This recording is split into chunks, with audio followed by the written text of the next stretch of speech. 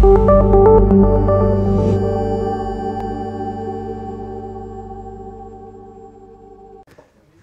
everyone, thank you for coming to this talk. So today I'm going to talk about GeoAlchemy, which is an extension to SQLAlchemy for working with geospatial databases. Actually, I'm going to talk about three things. I'm going to talk about geospatial databases in general, and then focusing on PostGIS. I will talk about SQLAlchemy, which is a Python SQL toolkit, and then I will talk about GeoAlchemy more specifically, which makes it possible to use SQLAlchemy with geospatial databases. So my name is Éric. I work for Oslandia, and I've been using Postgres, PostGIS, Python, and SQLAlchemy for about 10 years now, so it's quite a long time. So you have information about me here if you want to reach me after this talk. So Oslandia is my company. It's an open source company working on 3 different things. GIS system. So GIS means Geographical Information System. So QGIS and PostGIS are examples of software components we're working on. And we're also working on 3D stuff, mostly web-related, and also data science. One of my colleagues, Raphael, is going to do a presentation this afternoon on the data science part, and the work he's doing on that topic. So spatial database. So what is a spatial database? Quoting Wikipedia, a spatial database, or a geodatabase, or a geospatial database is a database that is optimized to store and query data that represent objects defined in a geometric space. So I think this is a good definition, maybe a bit complex, but to make it simple, I'm going to give you a few examples of spatial queries. So if I have a geospatial database, I can do spatial queries. This is one example, like give me all the POIs, the point of interest, within a given area. So I have a polygon, which represents an area, and I want to know all the POIs that are within this area. Very simple query, but very typical, and we see this a lot.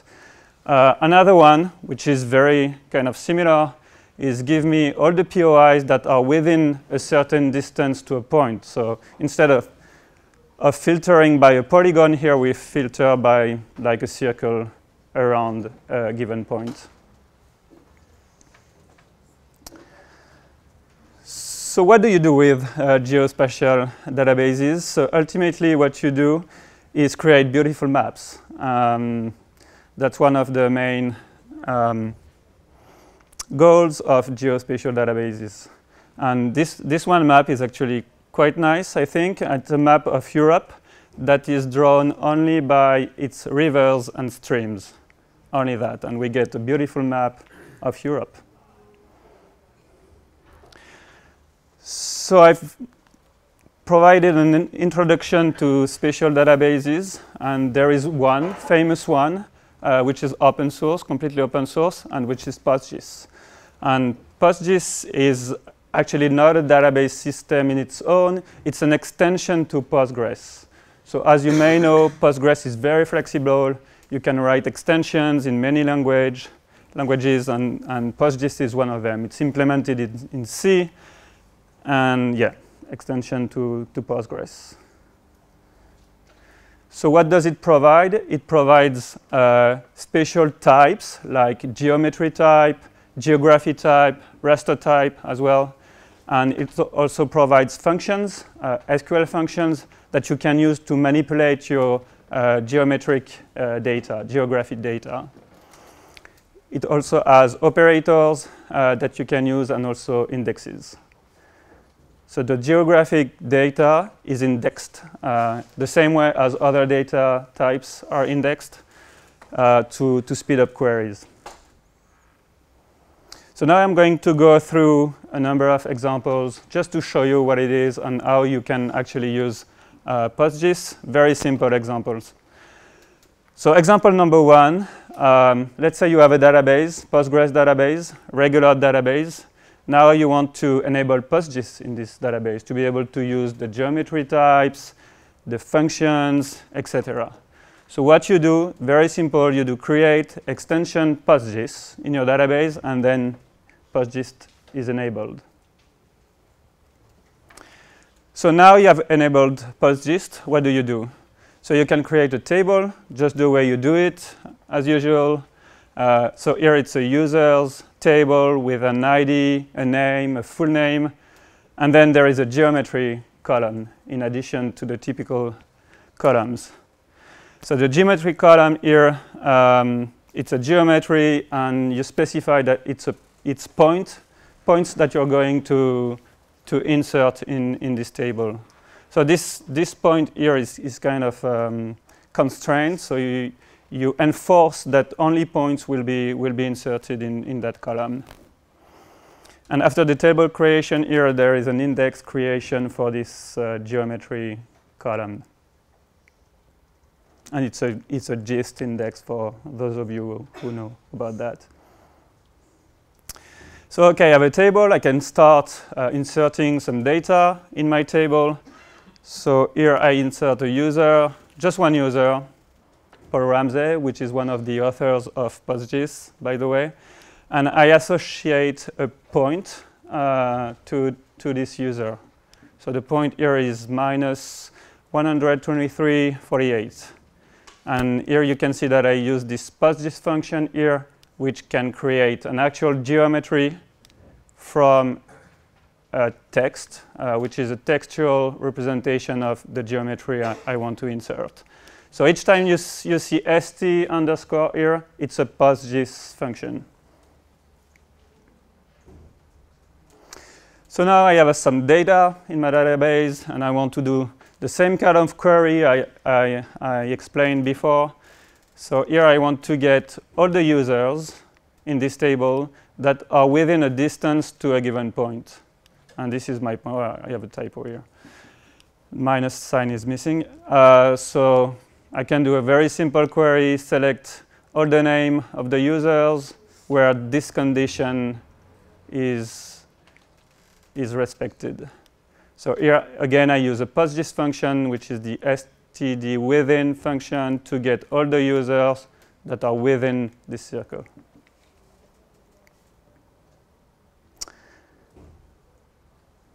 Okay, as another example, I don't know if some of you know OSM, OpenStreetMap. So this is an OpenStreetMap map, and actually OpenStreetMap is a user of PostGIS. Here, what you see is an image created from the OpenStreetMap database, and this typically uses PostGIS for storing the data and also Mapnik for doing the rendering.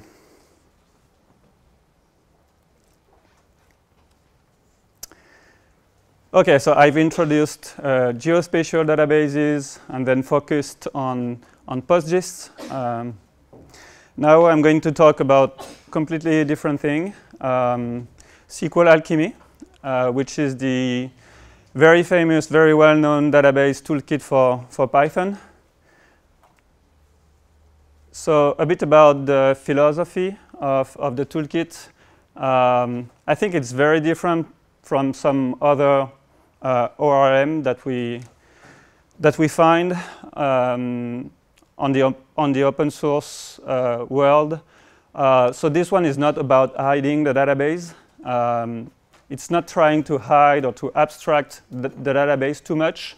For example, the relational form of the data is preserved. So if you want to use SQLAlchemy very efficiently, you have to understand how your data is formed underneath, and you have to know SQL. Otherwise, you won't be efficient. So SQLAlchemy just provides you constructs and expressions to be able to implement what you want. So you have to make your decisions. So this is the architecture of SQLAlchemy. So you have the core, which is the main stuff. This is the low-level layer. This is where you find all the schemas, type, definition, and very importantly, the SQL expression language, which is the language you use to make your queries. Also, all the components to be able to interact with the database, so engine, connection pooling as well, etc. And it can work with different database systems, including Postgres, MySQL, and many others. And on top of that, you have the ORM layer, which is totally optional. If you don't want to use the ORM and stick to the SQL expression language, you can do it. And it's even very much encouraged to not use the ORM depending on your use cases. So again, few examples on how to use SQLAlchemy. So example number one, how to define and create tables. So let's say you want to, in your Python code, you want to define and create tables. Here I create two tables, users table with column, ID, name, full name, same tables as before. And an addition tables here, addresses with an ID, a user ID column, which is a foreign key to the table, to the users table, and an email address column. So you do your definition like this in Python, and then you can call create_all, and this will issue the SQL queries for creating those tables in your database. So another example showing how to insert data. So here I have my users. So users here is actually the table I just created, table object I just created. So I can use that table object and I call insert. So I get an insert expression. And then I can call values on this expression to give some values to be inserted. Then I use the engine called create to get a connection, and then I can execute my insert query. Selection example now. So this is how you do a selection. So you have a select function that you can use to create a select object. So here I create a select object using users, two tables, users, and addresses.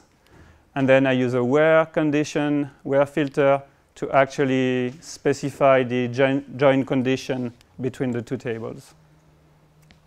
So very, very close to what you see in SQL. So now I want to step back a bit and see if you don't use SQLAlchemy, then you use the DB API module underneath directly. So here, for example, with Postgres, you would use Psycho PG2, which is a DB API implementation. And when you use Psycho PG2 and you don't use SQLAlchemy, you need to write strings. You need to write SQL strings to define your queries. So this would look like this. So you define your query, your base query, and then if you need to add some filter, you would do string manipulation, string concatenation to be able to add your filters. And you also need to populate those vars that you will pass to the cursor execute function. So if you have a limit, for example, you need to, again, do some concatenation, not forgetting about the space, etc. here, otherwise it won't work. So, yes, okay. And with SQLAlchemy, it's more straightforward. You don't manipulate strings, so it's much easier, and you can provide code which is much better, easier to debug, easier to understand. So when you have a large code base, this can be very beneficial. And also one of the advantages of SQLAlchemy is its ecosystem. It has many components around it. So Alembic, for example, is a database migration system, which is very popular. And there is Flask SQLAlchemy, which is an extension for SQLAlchemy, and many others. So OK, so now I'm going to talk about GeoAlchemy, which provides extension to SQLAlchemy for working with spatial databases. So you have spatial databases, and SQLAlchemy and GeoAlchemy is just a layer on top of it to be able to use spatial databases. So a bit of history. It's actually quite old project. It was created in 2009, and it was PostGIS only at that time. And then we added more dialects support, MySQL, SpatialLite, etc. And at that time, SQLAlchemy was not very flexible, and GeoAlchemy 1 was like quite thick. And in 2012, we decided to rewrite it completely because SQLAlchemy was different, was much more flexible. So GeoAlchemy 2 is a much thinner layer on top of SQLAlchemy. And recently, we added support to SpatialLite. So it supports both PostGIS and SpatialLite spatial databases. So GeoAlchemy features, it supports geometry, geography, raster types, so all the types that are supported by PostGIS. It supports many, if not all, PostGIS functions, operators. It works with SQLAlchemy core and SQLAlchemy ORM, and it integrates with other libraries very well. So again, same kind of examples as before. I have my users table, and then I can add another column, which is the geometry column, getting this type from GeoAlchemy. I can do some insertion. So this time, I insert a user with a geometry, which I specify through its textual representation and do the usual stuff for insertion. And this is how queries look like. So here I can do a selection on the users table with this filter. And again, I use the std within PostGIS function within my SQLAlchemy query. Same as before. Another example with a polygon. So this time, instead of using std within, I use the stcontains function in the where clause to be able to get all the users that are within this polygon here and print the result. So yeah, as I said, GeoAlchemy integrates well with other libraries, Python libraries that we find in the geospatial world, like Shapley, very popular geometry library, GeoJSON for producing GeoJSON outputs, and PyProj for reprojecting your data. So in conclusion, I think PostGIS is great if you have some data that are localized. So if you have points or polygons or lines and you want to store that and exploit this data, PostGIS is a wonderful tool, and I would recommend it. SQLAlchemy is also great when working with databases in Python instead of manipulating strings, and can be very beneficial, especially when your code base grows. Very good tool. And GeoAlchemy is just the tool, just a thin layer on top of SQLAlchemy that you can use to make your life easier when using PostGIS or other or SpatialLite, for example. Thank you very much. Do we have time?